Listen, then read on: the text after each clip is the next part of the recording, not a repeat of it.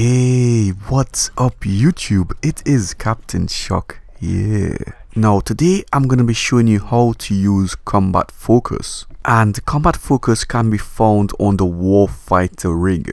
Combat focus is extremely powerful in the right hands. You can actually change games by using combat focus properly, and I've been using combat focus since Black Ops 3 as my main. And this video is part 1 of the combat focus tutorial. I'll have to include a part 2 in another video coming up soon.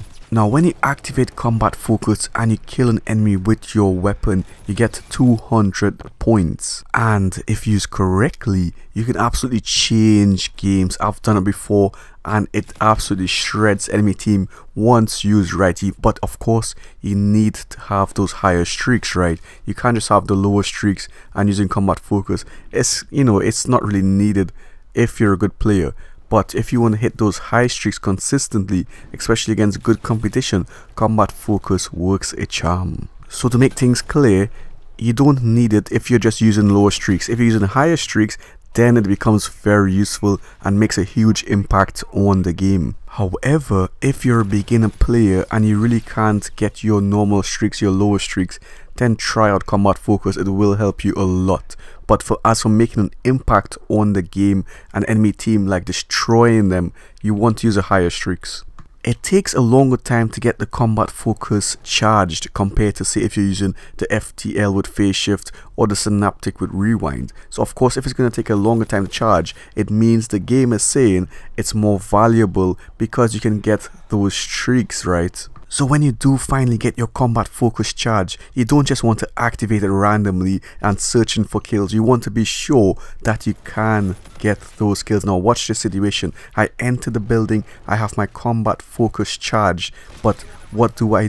I don't activate it because I'm not 100% certain that it's the right situation. And of course there are multiple enemies around me facing me head on. I don't want to activate it and then die, and obviously it will be wasted, right? I will not get use of it just like that. So you see, you really have to be confident first of all that the enemy's back is turned towards you, and or you can shoot them from the sides and from the flanks, and you will see it happening. So now I'm assessing the situation. I have my combat focus charged. I see those red dots. I take him out. He gets destroyed. Don't come at me like that. And now look, I'm pre-aiming the area, but watch this. I see an opening, I see some weakness, I activate the combat focus. Look at this, boom. Watch the juicy score that I am getting with combat focus. So look at this, and look at the score streaks at the right, just filling up and getting charged. You see that? Do you see the power of combat focus when used correctly? So what happened there? Well, first of all, their backs were turned to me and I saw an opening, so I activated. I was confident that I could get those kills, and I assassinated them inside there because it showed some weakness, and I took advantage of it and I got my full streaks. Easy like that. So only activate your combat focus when you are sure and certain that you can get the kills and you can get your streak off it. But a huge tip is, don't just activate it straight away and get the kills. Make sure you get a few kills beforehand without combat focus and build up towards your score streak. So when you do activate your combat focus, it will just fill up the remainder of the score streaks very easily, and then you can overlap your streaks again potentially. And that's part 2 of the combat focus tutorial. You can see how powerful it will be once you start overlapping your score streak. So what do I mean by this? I mean you can get double wardens, double Thors, and just continuously chain it together like that, and enemies will have no chance against you. And I cut parts of a Thor out as well, but you'll see what I'm doing. I'm trying to build towards my other streaks. Watch, I leave the Thor now and look what I have. I have a warden and I have a counter UAV, and my combat focus is charged, so I can potentially get my second set of streaks very soon as well, right? So I just have to look at the correct time, and they need to give me the opening, and I will take that and activate my combat focus and get my second set of streaks very easily.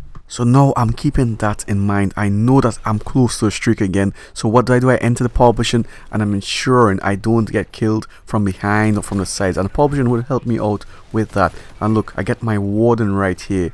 And I don't even have to use my combat focus right now because I use it so efficiently the time before, and this is the fact about chaining streaks. Once you start chaining streaks, it's over for the enemy team. What can they do? Unless all of them just come out with launchers, that's the only way they can stop your streaks. But at that time, hopefully your teammates will kill them when they're using the launchers. So you can see how powerful it is. And I have that combat focus ready and waiting, so in case worst case scenario they start bringing it back, which is very highly unlikely, I can just pop the combat focus and get another set of streaks. So it's almost a guaranteed win if used correctly.